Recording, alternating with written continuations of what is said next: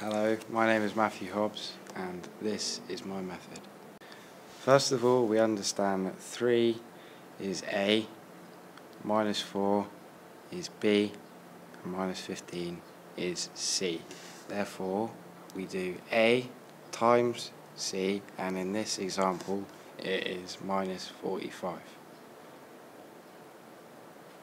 We then do two numbers added together make minus 4, which is our B, and two numbers times together, which equals minus 45. These two numbers are minus 9 and plus 5. We therefore open up the brackets, which is 3x and x.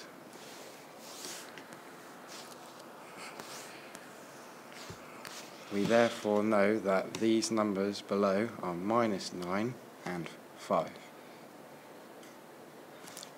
We therefore do minus 9 divided by 3, which equals minus 3.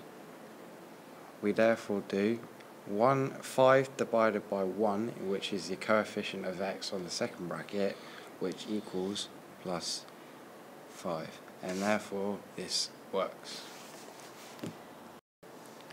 We now do this example, which involves 5 instead of a 3.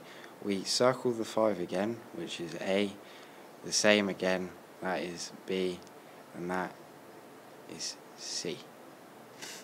So we therefore know the AC, which we've explained before, equals minus 30. We therefore know that two numbers added together make 13, which is our B, and two numbers times together equals minus 30. The two numbers here will be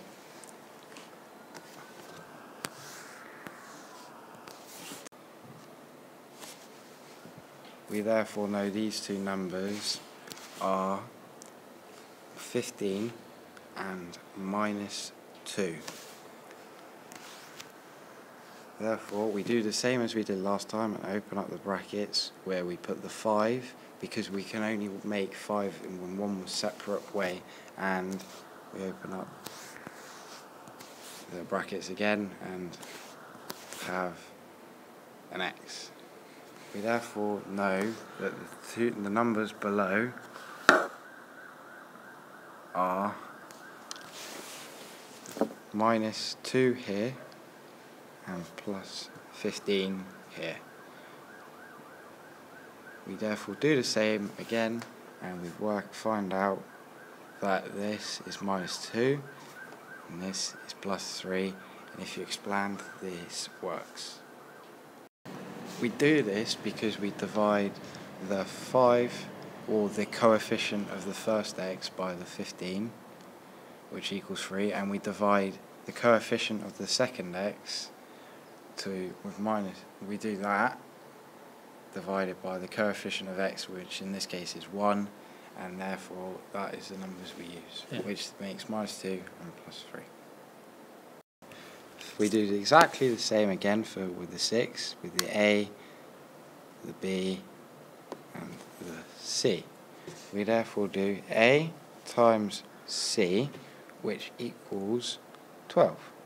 We do two numbers added together make our B, which is 7, and times together make 12. These two numbers are 4 and 3. We therefore open up the brackets and have 6x and x, but however neither 4 nor 3 are divisible by the coefficients of the x's. Therefore these two numbers do not work, and with this will not work.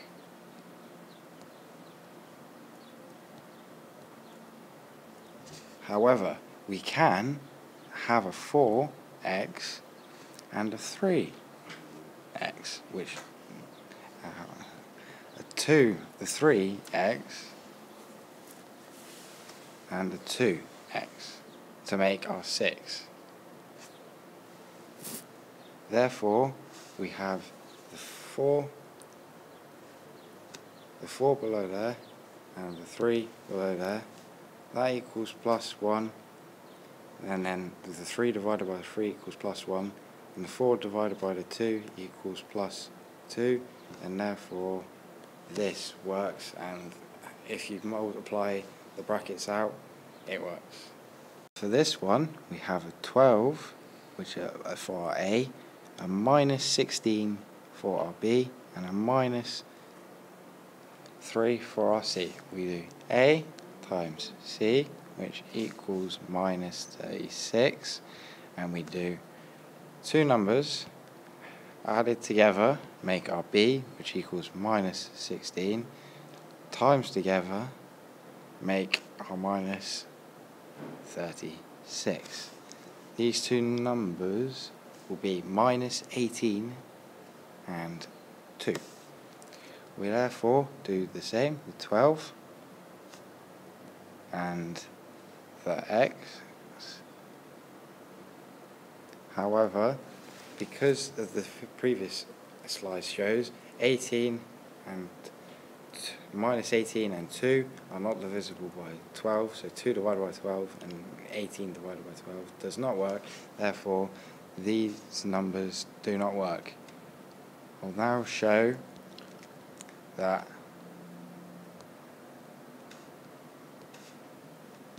I will now show that we will now do 4x